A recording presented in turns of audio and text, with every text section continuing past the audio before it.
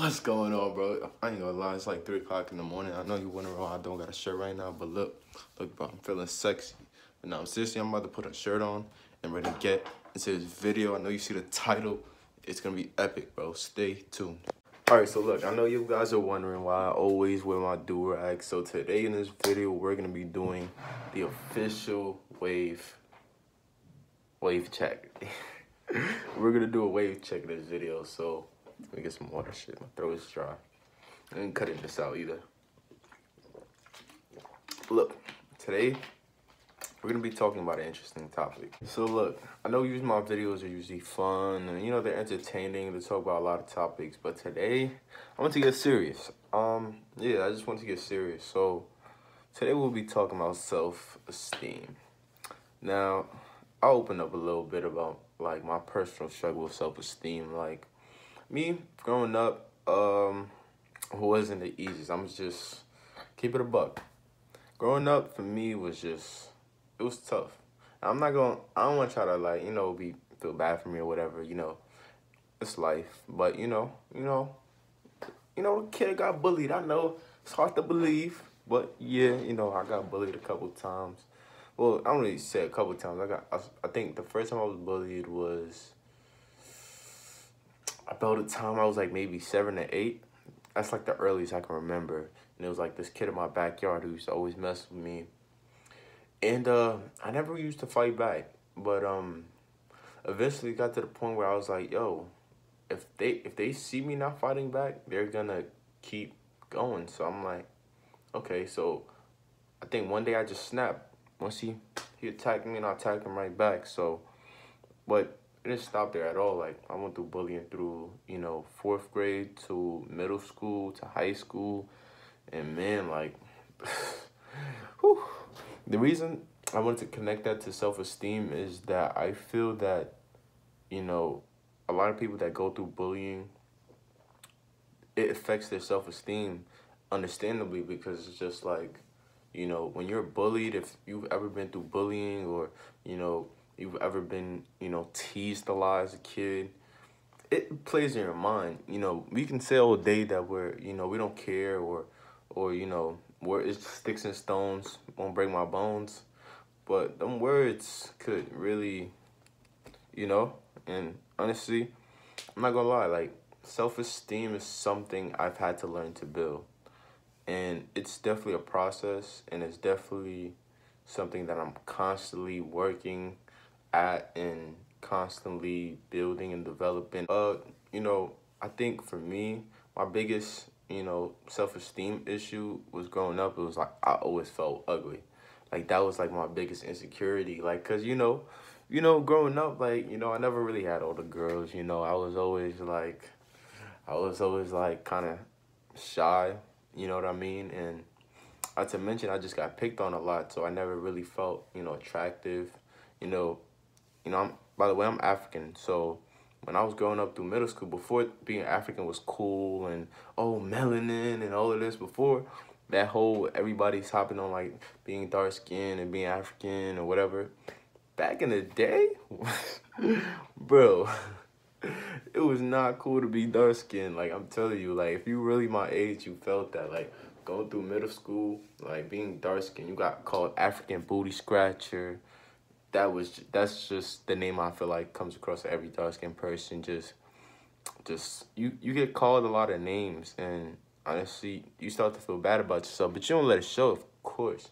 But I'm not gonna lie, it definitely, when people tear you down like that, it makes you question yourself sometimes. When it gets to a point where it's so consistent, you start thinking, damn, like maybe I am an African booty scratcher or something. I don't know. Maybe I am ugly. And it's about esteem. I think it goes back to self-esteem, because self-esteem, I think, is a process for everybody. And I think that self-esteem is built through self-acceptance. And that word is that term self-acceptance is very vanilla, because I feel like it just doesn't really encapsulate everything that really means. Self-acceptance is more than just accepting who you are. It's loving yourself. It's understanding who you are on the inside. You know what I mean? And honestly, it's just, I think self-esteem really is something that we have to work on every day because it's important. It affects your mental health. Like, and honestly, yeah, like, I've been through so much shit. Like, I remember one time I was ninth grade and like I was playing on the basketball court.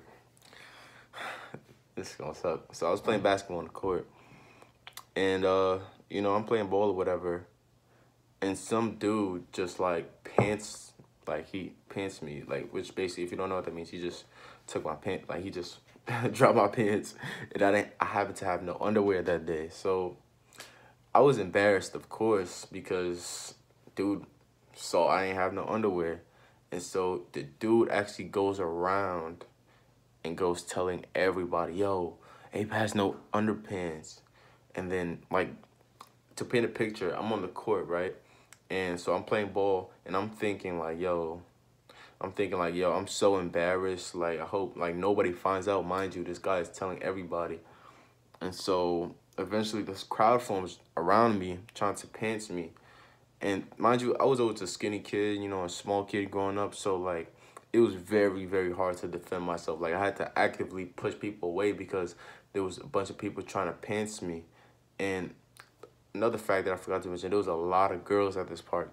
For some reason, this day, it was like a hot day, and there was a lot of girls in this park, by the way. So remember that, right? So I'm playing ball, and this crowd gets around me. So I'm trying to separate from this guy. There was this big beefy kid who used to always pick on me in middle school, and he happened to go to my high school, and he was like one of the main ones that was like, he was trying to pants me, and I was like, trying to get away from him.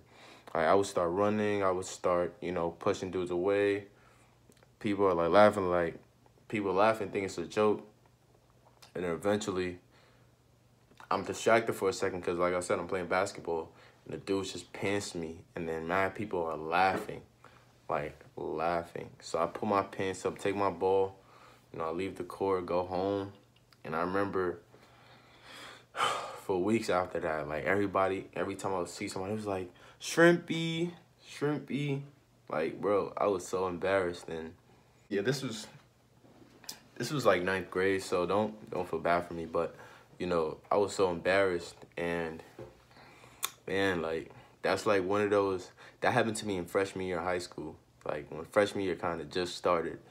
And honestly, man, like, it's something I'll never forget. And I remember just being humiliated. Like, people were making Facebook posts about it. People were constantly reminding me in school.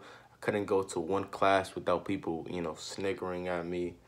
And shit, it was tough. And I'm not gonna lie, that's just one example of just many things that happened to me that really broke my self-esteem, I feel. And shit, yeah, it broke my self-esteem, and I think I grew up just insecure. Like, I think that caused me to make bad friends. When you have low self-esteem, you take a lot of shit from people that you shouldn't because you want people's acceptance so bad. And I feel like, you know, I'm just thinking about all the times that like people were like messing with me and stuff. Like, I even had like teachers calling me names. Like, this one teacher in middle school called me a name because basically we were on the court, and she airballed a shot, I think, and I was like, airball, right? And she said, bro, you airball layups, because at the time I was really weak, so sometimes I'd airball layups. She was actually one, and she was a teacher, and she started calling me airball layup. And then that term just caught fire, and I swear to this day, like, people in my high school will literally still call me airball layup. And it's really crazy. It's like, damn, like, everybody called me it. It's like, I mean, I kind of played it off, like, I laughed along with it, but it was just like, dude, like, that shit wasn't funny. And like, a lot of the things that happened in high school to me that like were like, people would mess with me. People to this day from my high school bring it up to me, saying, oh, remember when this happened, you were embarrassed, remember when this dude beat you up, remember when, like, and they would just put it in my face over and over again, just reinforcing, my high school. And I'm in college now, so, nothing like that happens here, but, it wasn't that long ago. at the same time. So I just want to say, I guess my point of this video was, you know, man. But yeah, so I think that building self-esteem is something that, you know, you get past high school and you develop. I think, you know, it's easy to feel like people breaking down in middle school and high school. They can feel like really traps, but they're not like the whole world. Like, there are people out there that will like you for you. You know what I mean? They will like all your weird quirks, even the things people in high school said you did that was lame. Is like, there are people that think that you're cool for doing that same thing, and nothing changed. You're still the same person. It's just that some people won't like you and some people will. And honestly, that's my message for today. It's just that, like, you know, find the people that like you for you. And I think that is one pillar to building self-esteem. And, you know, I really had no plan for this video. This is really just an honest conversation. I just wanted to get on here and talk about it and really just, you know, express what I feel self-esteem really is, and, well, what I think has helped me as well. So I just hope this helps anybody out there. Now we can get to the waiver. Yeah, man, I know y'all wondering, like, why I always have a do-rag in all my videos, and it's just because, bro, I have waves. Bro, I want to show you, but it's like you got to be in the mindset of a waver. Like, when somebody has good waves, the point of, when you have waves, you have to maintain it. You know what I mean? So I think it's finally time. If you've stick with my channel by now, I think you deserve to see it. So I'm gonna show you guys my waves. Hopefully the lighting in here is great, but get ready, get your surfboards ready, get your life vest ready, because you are about to drown.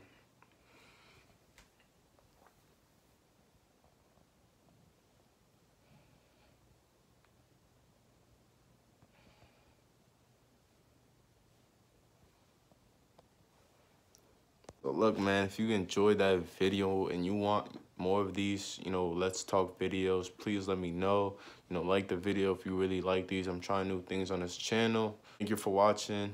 I'm gone, man.